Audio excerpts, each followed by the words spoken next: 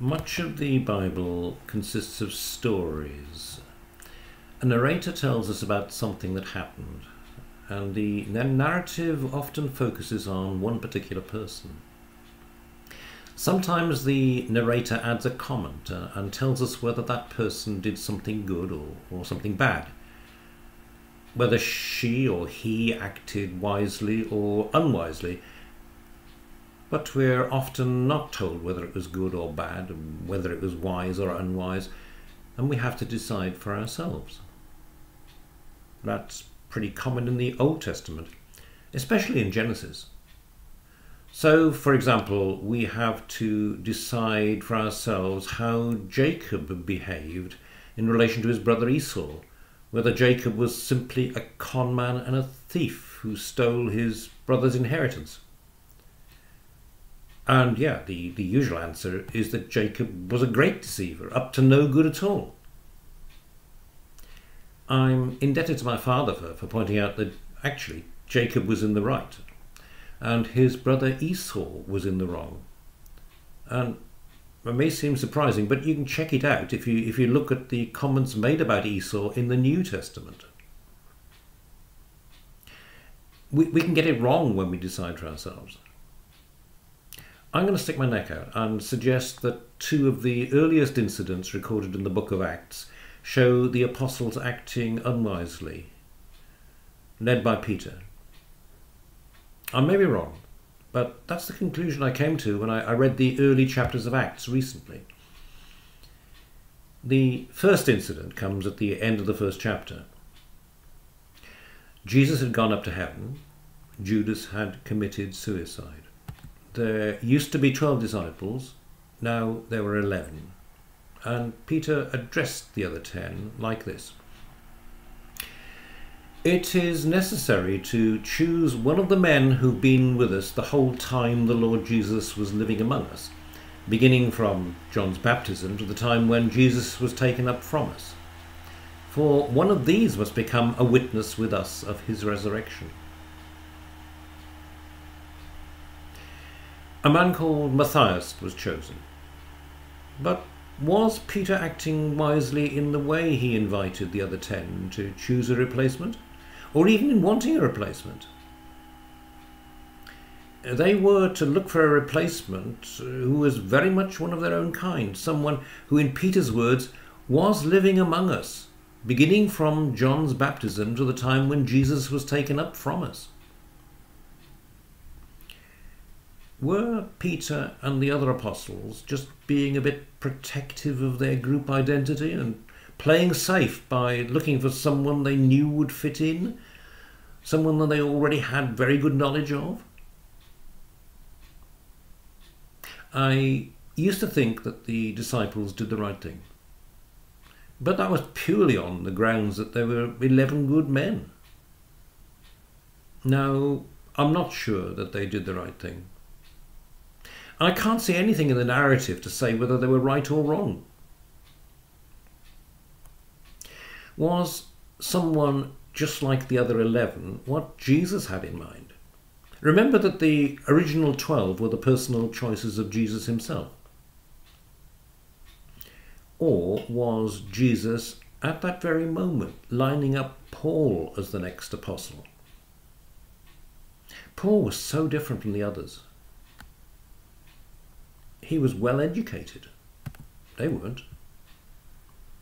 He was a Jew like them, but uniquely he was also a Roman citizen. He wasn't from Judea or Galilee or even Samaria. He was from Asia Minor. And he had a lot of rough edges, a very unlikely fit with the group of 11 apostles. But Paul was the personal choice of Jesus himself. It was Jesus who called Paul on the road to Damascus, and Paul became the apostle to the Gentiles. That made him the 13th apostle then. So, should Peter and the other 10 have depended rather more on Jesus and waited for his personal choice? Did they perhaps jump the gun? Let me suggest that one of the questionable acts of the apostles was in choosing a replacement. The other incident comes a bit later, but still fairly early on in the life of the church. The apostles needed people to look after the distribution of aid to widows. To quote from chapter 6, the 12 gathered all the disciples together and said, "It wouldn't be right for us to neglect the ministry of the word of God in order to wait on tables. Brothers and sisters, choose 7 men from among you who are known to be full of the Spirit and wisdom. We'll turn this responsibility over to them, and we'll give our attention to prayer and the ministry of the word." 7 men were duly appointed. Yes, of course, it was wise to rope in more people to help, but I'm not sure about the apostles' motivation. They said that they didn't want to get involved in pastoral matters because they had a much more important job to do, preaching the gospel. They were setting themselves above the rather menial jobs of administrators and setting themselves apart, being too important to wait on tables. We're told who the 7 men were, and the first 2 who are named are Stephen and Philip. What's recorded next in Acts is very interesting. We're in chapter 6, remember? Up till now, the book of Acts is the book of the Acts of the Apostles, but the rest of chapter 6 is all about Stephen, the first of the 7, and the whole of chapter 7 is about Stephen. Chapter 8 is about Philip, the second of the 7. Apart from a bit in the middle of chapter 8, the apostles don't get another look in until the end of chapter 9, because chapter 9 is mostly about Paul on the road to Damascus and what happened to him after that. The apostles are sidelined in the narrative in favour of 2 administrators and an outsider. So, what were Stephen and Philip doing? They were both preaching the gospel. They were doing what the apostles thought was their role. And Stephen did it so well that the Jewish ruling council condemned him to death. Then Philip preached the gospel outside the jurisdiction of the Jews, first converting Samaritans, they were sort of half-Jews, and then converting the first fully Gentile man, an Ethiopian eunuch. So these mere administrators, who were dismissed as waiting on tables, were doing the more exalted task for which the apostles thought they were very well fitted.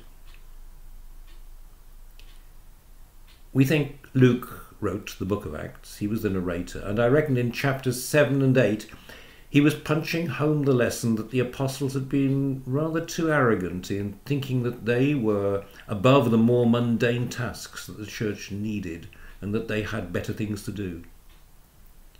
Had they forgotten that Jesus himself had literally got his hands dirty cooking breakfast for them over an open fire? That was one of the last things he did before he left them. Does their attitude in choosing a replacement and in choosing some administrators point up some lessons for us? I guess that most of us are members of some group or other. It may be a group within a church. Maybe the church itself is the group. Maybe it's a group at work, or a neighbourhood group, or a professional group. Is it worth examining our groups and asking whether we are unduly protective of its identity, or whether we are involved in an unnecessarily closed shop? or whether there is a feeling of elitism that undervalues the contributions of others.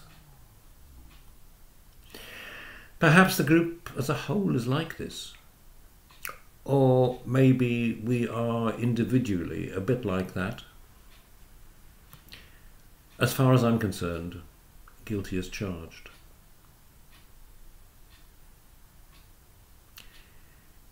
Lord, we apologise for those times when we have